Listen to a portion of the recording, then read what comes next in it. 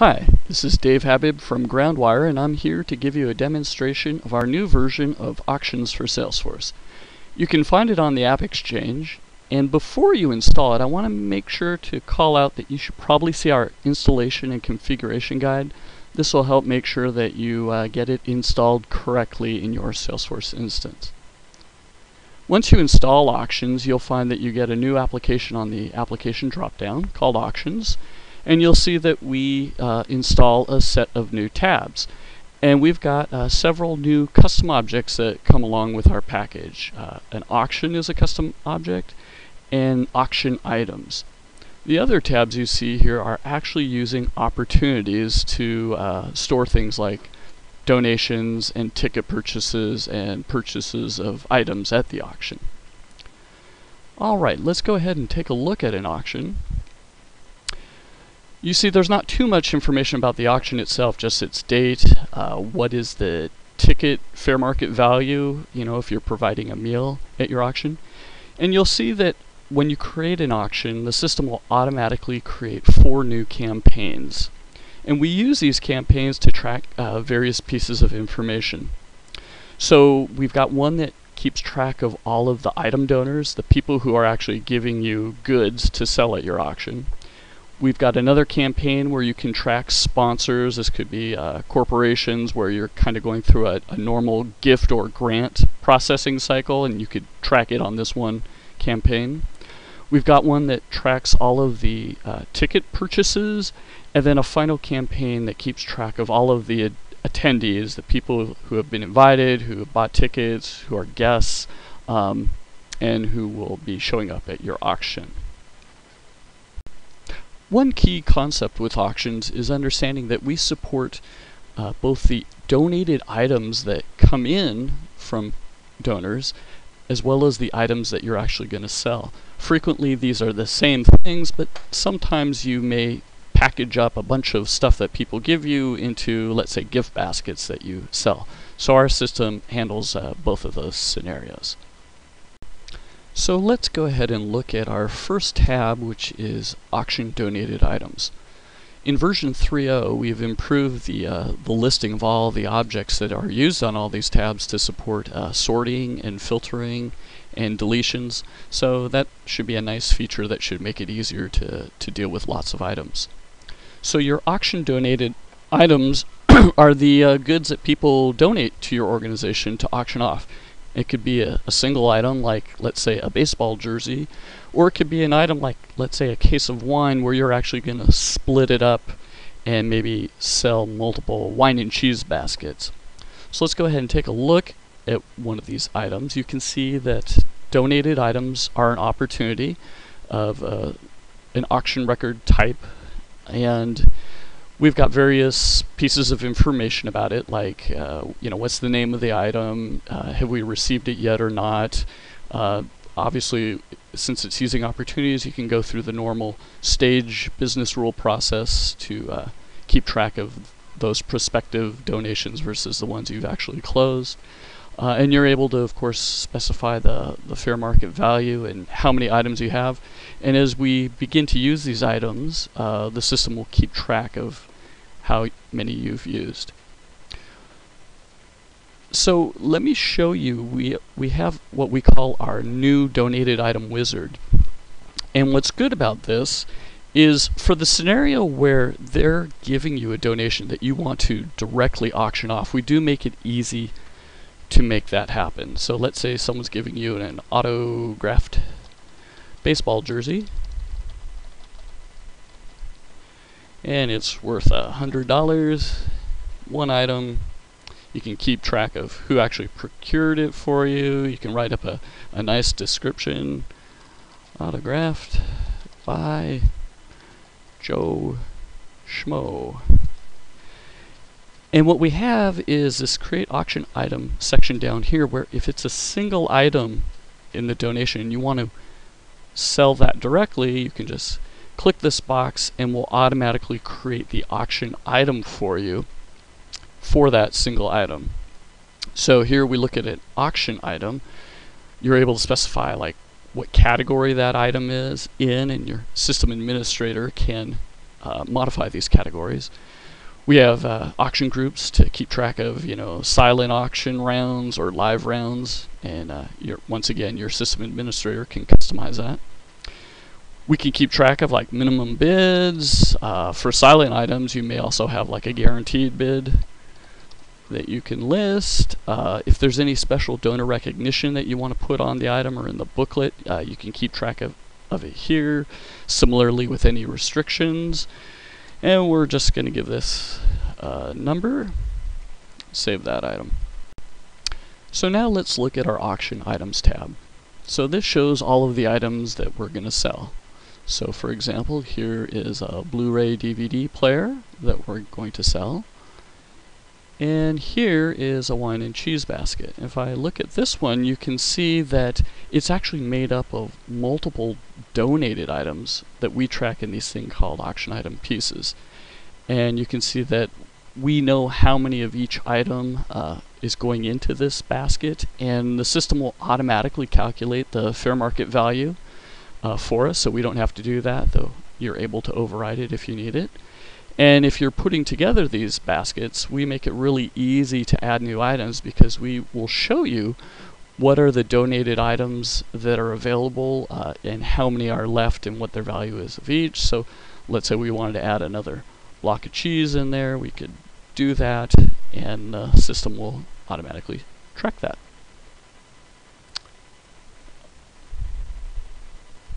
The other type of donated item, or excuse me, auction item I want to show you is your typical pure gift that you might have at your auction, the raise the paddle bid. And so you're able to create items like that that don't actually give anyone anything, and you're able to track this by telling us to treat the purchase as a gift. And this will tell us that based off custom settings, we can create an opportunity of, let's say, a gift or a donation rather than an auction item purchase.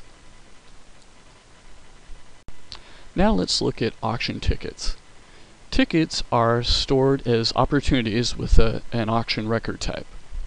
And if we look at an auction ticket, you'll see that we've got fields that you're able to actually customize this using field sets. And for tickets, we're able to track them against either contact, or in version 3.0 we now also support tracking tickets purchased by organizations, like if your company is sponsoring a table. You're able to tell us how many tickets they're purchasing, and then we create for you these records that allow us to track the guests. And you can do them all up front or over time. You can fill them in. And these are the actual campaign member records that we're storing on the attendees campaign.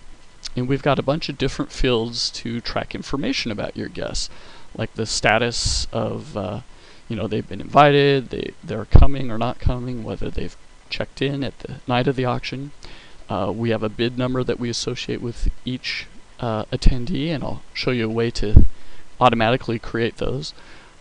Meal preference you can keep track of, and this is another list that you can customize. And you're able to keep track of like who are the table captains and their table numbers that your guests will be at.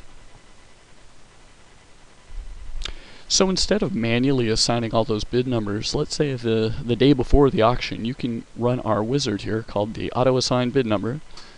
And what it will do is go through and sequentially give a unique number to each of the attendees. And our system defaultly guarantees or enforces that each bid number is unique within the auction, but we also now have in version 3 a setting so that you can turn off that behavior if you don't desire it. So now we're going to look at our auction purchases tab. Here we see all of the purchases that occurred at the auction, and once again these are another type of opportunity. If we look at one, you can see that we're tracking how much the person paid and bringing over what is the fair market value of the item and how much is thus deductible and which item it was. And we've also created a wizard to make it quick to enter in a bunch of purchases at once, and you can do it just by doing like bid numbers, so you're not having to spell out people's full names, and you can also enter the goods by their ID and just put in an amount. The paid flag tells us what stage you want us to create this opportunity, whether it's something that's just pledged and they haven't yet paid for, or whether you've already charged them and it should be closed won. Now let's look at our new check-in feature. This is a tab we've added for version 3.0, and it's to be used the night of the auction to handle people showing up and getting their information. So let's say a guest shows up, you would just enter their name in, the system will help you find them, and if they're already assigned to a table, you'll see their information. Here are their contact fields that you're able to actually control using field sets. If you don't have all of their information, you can get it right now and update it. Similarly, keep track of their campaign member choices, and then you can check that person in, and now the system knows that they've been checked in. If someone new shows up who's not yet there in your system, let's say Johnny Doe, system looks them up, we don't see that there's a person here by that name, you're able to assign them to a table. Let's say they say, oh, I'm sitting with the Acme table, that's who I work for. We can put them here, you can enter their information right then and there, what they're going to have, and save their information, and you'll see we've added them to this table. Another neat feature we've added with this is we're now working with several credit card processors to help make it smoother. So if you have Click and Pledge installed in your Salesforce instance, you can configure this page so that you're able at check-in to save their credit card information. And this takes just a sec for the payment processor to load. And here it displays the information where you would be able to fill out their credit card information, and you would be saving it at Click and Pledge associated with that contact. We also now provide a report that shows you all the people who have checked in and those who haven't. And that's useful if you're trying to figure out the night of the event, who have you still not gotten, let's say, payment information from. Let me also show you on this system, we've integrated with IAT's Brickwork. And so in Brickwork, here we go. It brings up the information about the contact, and here you're able to put in their payment information. I've already saved a credit card, which you could edit at that time. Save that information. Now let's look at our Checkout tab. Checkout is another new feature in version 3.0, and this is to be used the night of when people are checking out, or if during the evening people want to know how much they've currently purchased. So you're able to look up a guest either by their name or just by entering their bid number, and we'll display all of their gifts and purchases and tickets. Based off the stage, we'll default to which ones they would need to pay now, and we'll give you a subtotal here. And if you've got a credit card processor hooked up, then you're able to actually charge the card. So if you were using Click and Pledge, we would load up their credit card information, display it here, and I don't have it for this guest, and you would be able to process the payment. On this other system, let me show you another integration with IAT's Brickwork. We pick our guests, we see what we're going to charge them for. You can control this, check or uncheck. And here we're bringing up IAT's Brickwork, and we've got their saved information, and we can process it, and there we've saved. After you've charged their credit card, then you can easily update the opportunities by, you've got the ones checked off that you want to modify, and you can pick their new status, let's say close one, and just click this update button, and you're done. The other thing we provide from the Checkout tab is a way to quickly view a receipt on that specific guest. And here is our PDF that we create that shows all of their purchases and the fair market value. And in version 3.0, we've made the auction receipts more customizable. So you're able to customize what fields are displayed in this table using a field set, and you're also able to customize the introductory text and the footer text that's appropriate for your organization for that auction. And it's actually an HTML field, so you can put in a little bit of formatting to make it look a little bit nicer. You can also get at auction receipts from their own tab, just like before, and we've added some improvements, so you can once again now do it by typing their bid number or just including all guests, and you can decide whether you want ticket purchases or not, and we'll create the PDF. And so this way you can do it either after the event if you're going to mail out receipts to everyone, or the night of. You would probably do them one at a time. Also in this version, we have added a Conga Word email mail merge template. For those of you that use Conga Composer, we've got a sample Conga template that you can use for doing auction receipts if what we offer isn't customizable enough. Here's an example of that output to see what it would look like if you were using Conga with our template, which you can modify. Now we're looking at the Reports tab, and in the Auction Management folder, we've got a set of reports we ship with Auctions for Salesforce. There's 14 of them. They're reports to get lists of attendees and table captains and purchases. We've added a few new reports in this version, like one for reconciliation. This is useful the next day after an auction to review all the purchases by person that got entered in your system.